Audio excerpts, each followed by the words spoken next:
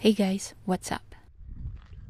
On our way back from our snowy hike to Helen Lake, we saw a big marmot in the field of flowers by the beautiful stream. He's adorable the way he held the delicate flower in his hand.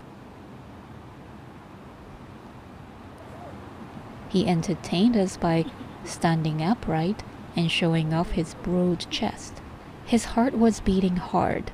He must have been nervous because 5 men were staring at him at a close distance. He figured 5 of us weren't a threat to him, and he continued eating. After observing him for a while, we couldn't help but notice his long teeth. From the beginning, his prominent teeth had been sticking out for the whole time.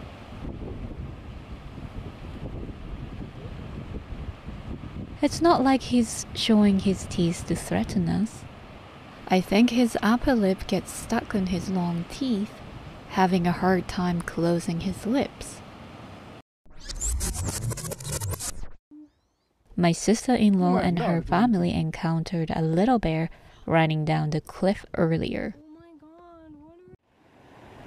The running creature turned out to be this marmot.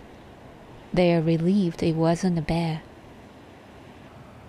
My brother-in-law tried to get the attention of the marmot. He didn't care for the silly sounds and carried on with his lunch. He needs to store more fat before he hibernates for 8 months in the fall.